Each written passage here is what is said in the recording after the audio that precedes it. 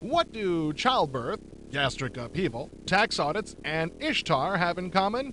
Simple. They're all much more engaging and pleasurable than Operation Body Count, Capstone's new attempt to squeeze some extra money out of the outdated Wolfenstein 3D engine. A truly painful knockoff, Body Count is insulting to anyone who's seen a computer game in the last 3 years. In Body Count, your mission is to wipe out the terrorist force that has seized the United Nations building. You'll be facing ugly terrorists in ugly surroundings, which makes for an ugly experience. The graphics are just plain bad. But continuity is in Capstone's favor, since the sounds are ridiculous too. This, for example, is the sound of your shotgun being fired. See what I mean? Persistent badness. What's a slime monster doing in a terrorist-controlled government office building?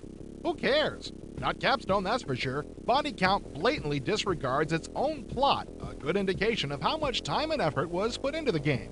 This could be forgiven if the game was in any way fun, but if you've ever played a Wolfenstein 3D type game, you'll quickly see that Body Count has no redeeming qualities whatsoever.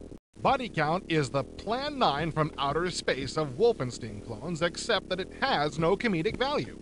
The graphics are bad, the sounds are among the worst I've ever heard, and the gameplay? Well, you could be reorganizing your sock drawer instead. Body Count is a loser of embarrassing proportions, a pathetic rehash that makes Corridor 7 look like Quake in comparison.